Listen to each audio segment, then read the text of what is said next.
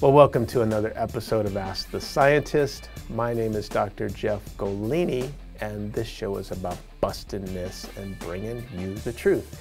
Hey, keep your questions coming. I get hundreds of them that come in, probably thousands, and I love answering each and every one of your questions. Sometimes it takes me a little bit maybe to get back to you, but I do my best. Anyway, CT from Facebook. And if you want to know, you can follow me on Facebook, Dr. Jeff Golini. I'm also on Twitter, Instagram, and Tumblr. I'm always putting stuff up there about what's going on in the supplement industry, what's going on with me, EFX Sports, All American Pharmaceuticals. So, good place to follow me.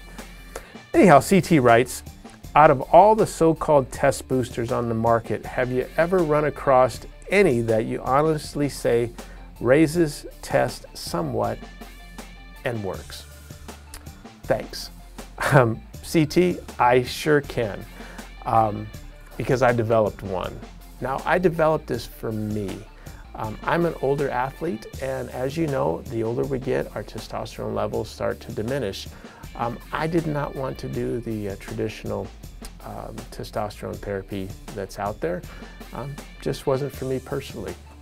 So I wanted to develop something naturally that would be safe, that would be approved by professional organizations, that would not cause a positive drug test.